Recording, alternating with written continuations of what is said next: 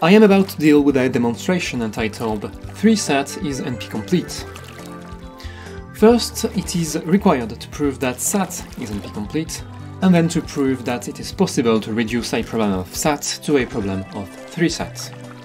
SAT is the set of problem of checking whether a formula composed of variables, logic or AND, logic AND, is satisfiable or not.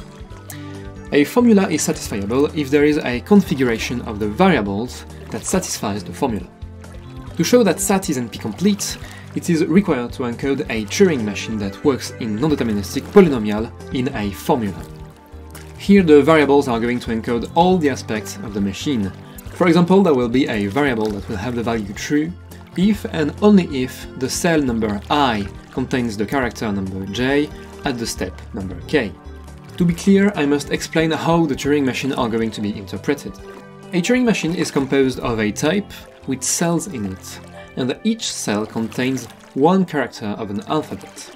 The machine also has a head that can read one cell at each step, and depending on what the head reads and also of the state of the machine, it is possible to change the character written in the cell or to move the head to the left or to the right.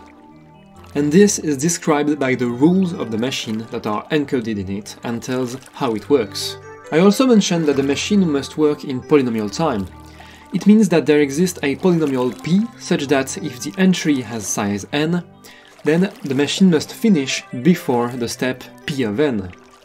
It also means that the size used in the memory, which is the type, can be at least p of n. So it is possible to put all the successive types in a table of size p of n by p of n, where the line number k is the whole type at step k, and the column number I represents the evolution of the cell number I during the execution of the machine. But the position of the head and the current state of the machine must also be represented. So these will be represented in two columns next to the table. The variables of the formula are going to describe every possibility of each cell of this big table. The variable Cijk is true if and only if the cell number I contains the character number j at step number k. The variable tik is true if and only if the head is at position I at step k. And the variable qqk is true if and only if the machine is in the state q at step k.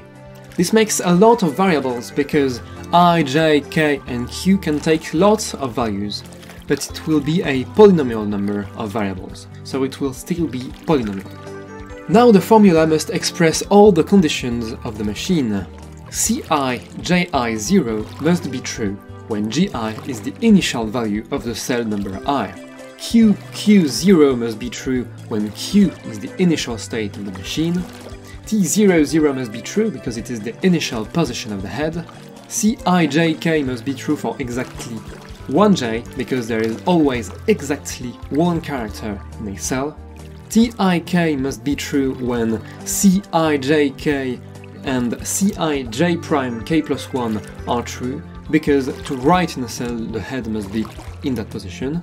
Qqk must be true for exactly 1q because the machine has always exactly one current state. Tik must be true for exactly 1i because the head has exactly one position. There is this big formula that expresses all the possible transitions of the machine, and it is mandatory to enter in the accept state because else the machine would not accept the formula. Combining all of this gives this horrible formula that no one ever wants to see. But now that you are convinced that SAT is NP-complete, let's prove that 3SAT is harder than SAT. And when I say harder, I mean that if you know how to do 3SAT, then you also know how to do SAT, so SAT is simpler. 3SAT is the set of problem of checking whether a formula of some form is decidable, and the form is a conjunction of disjunction of at most 3 variables. It means A or B or C, and D or E or F, and so on. And it is known that a formula of SAT can be written as a conjunction of disjunction. It means A or B or C or and so on, and D or E or F or and so on, and so on. So it is sufficient to transform all the disjunction of more than 3 variables into a conjunction of disjunction of exactly 3 variables. Suppose the disjunction is the disjunction for I equals 1 to k of Li. This formula is true if and only if at least one of the Li is true, and therefore it is not possible to just separate the variables. Then one can add k-3 variables called z3 to zk-1 such that zi will indicate that no variable lj is true for j strictly smaller than I.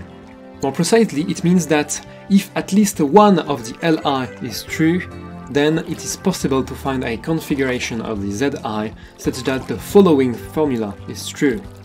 Therefore, it is possible to transform an instance of SAT into an instance of 3SAT by applying this process on all the disjunction of the formula of SAT. And this transformation is easy enough to say that this is a correct transformation and to say that SAT is easier than 3SAT. So 3SAT is NP hard.